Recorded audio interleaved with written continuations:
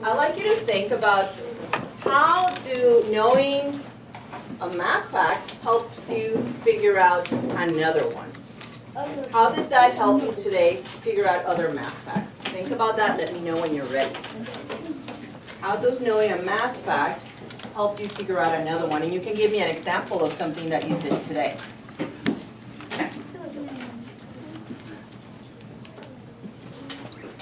Ready, Eliana? Can you think of an example or how it helped you? Go ahead and talk to your partner. Let them know how that helped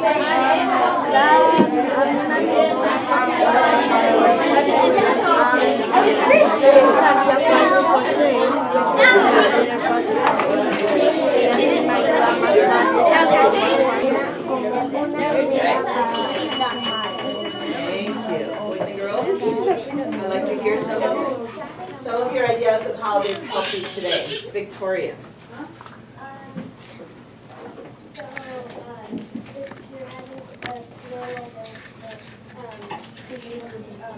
Different number close by. For example, like if you're having trouble with 4 times 3, and I would use 4 times 2, 4 times 2, and that's just an 8, and then you just add Another group of 4. Thank you, Victoria. Hector, how did that help you today, or how knowing one math fact helped you figure out another one? Because I can do one math and I can add or take away. Take away or add what? Or add another group. Okay, take away or add another group. Okay, thank you, Hector. I saw you doing that today. And lastly, Nick.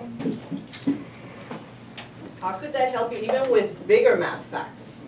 It helped me because, like, for example, when I was doing 4 times 10, and I didn't know, like, for example, 4 times 8, I could take away 2 groups of 4, and it would be 8 from 4 times 10, 40, Okay. to help me find out my answer. All right, so you can add some more groups or take away groups, and you can do that even with bigger multiplication facts, right? You can use that same idea.